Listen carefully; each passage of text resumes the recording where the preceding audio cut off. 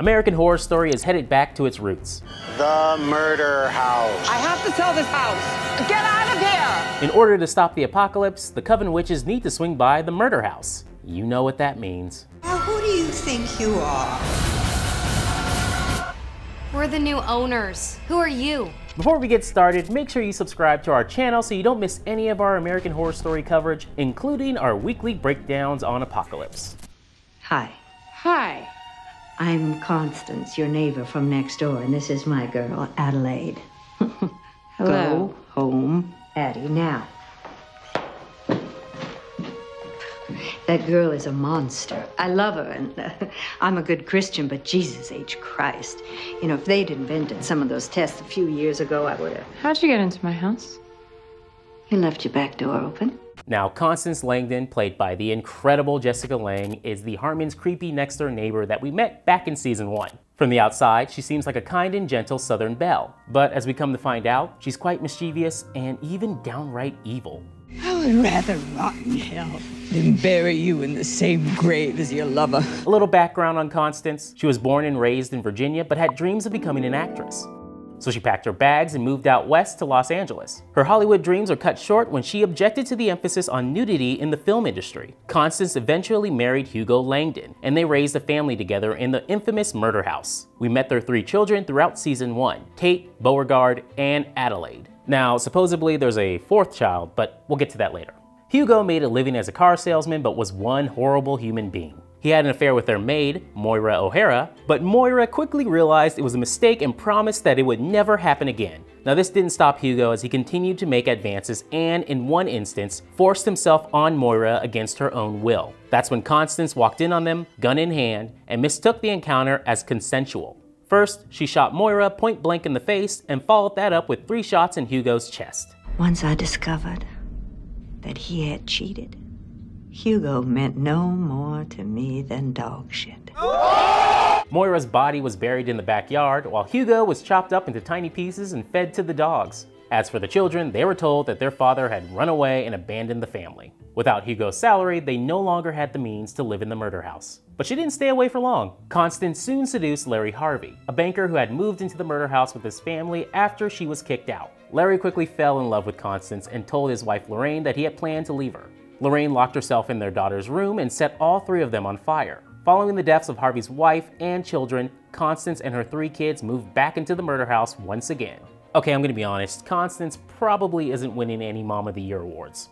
In fact, she had some pretty damn terrifying means of punishing her kids, like locking Addie in the closet filled with mirrors and keeping Beau chained up in the attic. This all came to a head in 1994 when Constance was going to be charged with child neglect for her treatment of Beau. She refused to let Child Protective Services take Beau away, so instead she thought it would be a better idea to kill him. Oh, what a great mom. She convinced Larry to smother Beau with a pillow, but claimed that her son had died of natural causes. The poor kid's spirit was thus trapped in the attic. More family tragedy struck that year as Tate hit his breaking point. He lit Larry on fire, and then he committed a mass shooting at Westfield High, which took the lives of 15 innocent students. Following the murders, he returned home and he was shot dead by the SWAT team. Tate would continue to torment murder house inhabitants for years to come.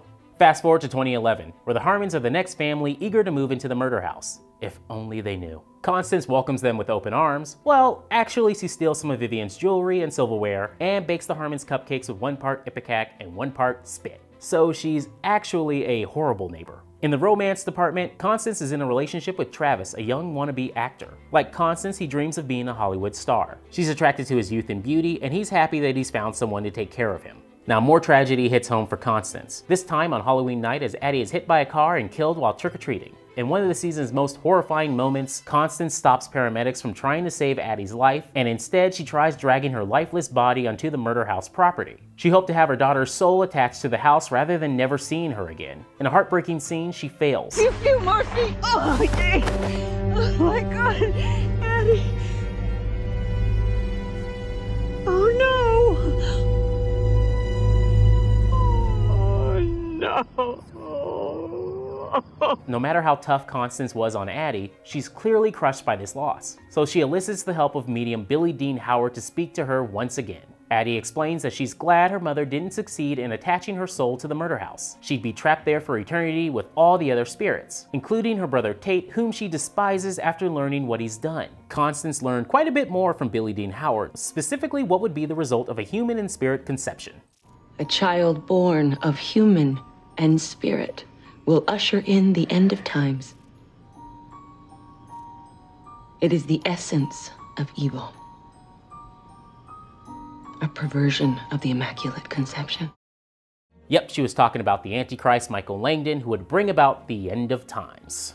Constance is particularly interested in this because Vivian is pregnant with her son Tate's child. Actually twins, but the alpha being Michael. Her plan is to take the child as her own and raise it, no matter how much of an antichrist it might be. She'd asked Travis if he would join her and help raise her grandchild together, but he wants no part of it. And he's subsequently murdered by Hayden, Ben Harmon's mistress. Trust me, it's a long story. Proving that there is some sort of law enforcement in American Horror Story, Constance is questioned about Travis's murder, as well as Hugo, Moira, and Beau. It's not clear how convincing she is to the police, but they have no evidence to take her in. Ultimately, good old Larry takes the fall for her. I know you loved me once, Constance. Just say it, and I can face whatever may come.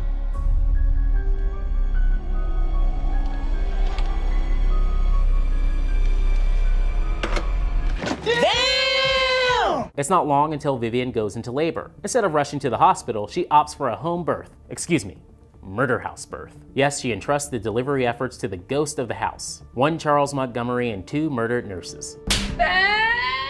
Wake up. This house is trying to help, and right now you are in no position to refuse. Your wife needs you, so you better pull yourself together and get in there. For her.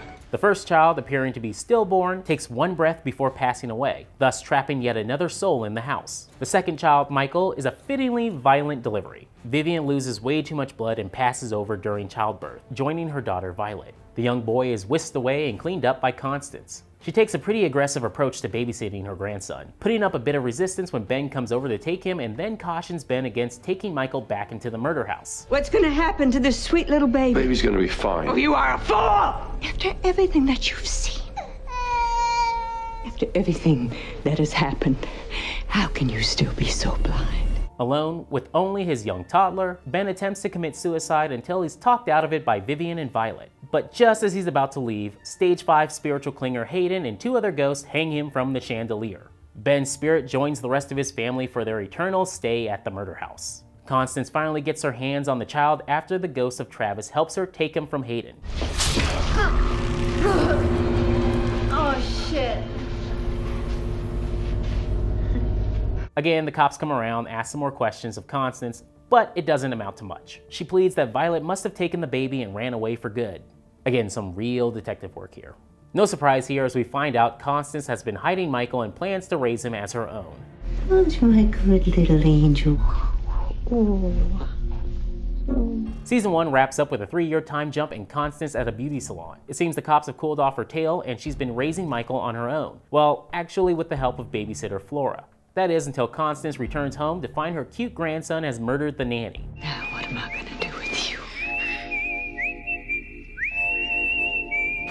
Constance Langdon makes a return to American Horror Story in the 6th episode of Apocalypse, which also marks the directorial debut of Sarah Paulson. Now, Constance might have more of a connection to the Coven witches than we ever imagined. In the season finale of Murder House, she tells her hairstylist at the beauty salon that Michael was the son of her distant cousins who passed away. No, he was the, child of distant cousins on my mother's side. The DeLongpre's of Virginia. Eveline and Steve, they died tragically in a highway accident outside Richmond, leaving that poor little angel an orphan. Terrible. Now that name should be extremely familiar to you. Mimi DeLongpre was one of Fiona Good's predecessors as Supreme during the 18th and 19th centuries. Now, all of this said, does Constance have some kind of witch genes or something going on? Does she possess the power of the sight? What else could explain how she knew to save Ben from burning himself on the stove in the middle of the night? Now is not your time. Enjoy the house. Or when she baked those tasty cupcakes that she said were for Violet, only to actually save Violet from the home intruders. It sure seemed like she had some type of sixth sense. I see death. No, don't play that.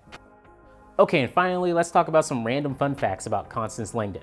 Off the top, Constance should remind you of another infamous neighbor named Minnie from Rosemary's Baby, a role that would win Ruth Gordon an Academy Award in 1969. Now, Constance stated that she had 4 children, but we never found out his or her name. According to producer Tim Minear, Constance revealed this little detail during her final monologue in the beauty salon, but the lines ended up being cut.